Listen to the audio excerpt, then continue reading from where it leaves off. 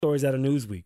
Donald Trump has been nominated for a Nobel Peace Prize after his name was put forward by Republican Congresswomen, citing that Abraham Accords, excuse me, that citing the Abraham Accords the former president helped sign while in office. New York Rep. Claudia Tenney said that Trump was instrumental in brokering the treaty signed in September of 2020 between Israel and Bahrain and the United Arab Emirates, which aimed to normalize the relationships as part of an overall goal to tackle ongoing tensions in the Middle East. You know, when people say peace in the Middle East, Trump did that.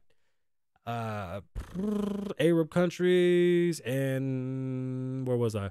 Morocco and Sudan followed suit in signing similar agreements in the following months. For decades, bureaucrats, foreign policy professionals, international organizations insisted that additional Middle East peace agreements were impossible without a resolution to the Israeli-Palestinian conflict. President Donald Trump proved them false.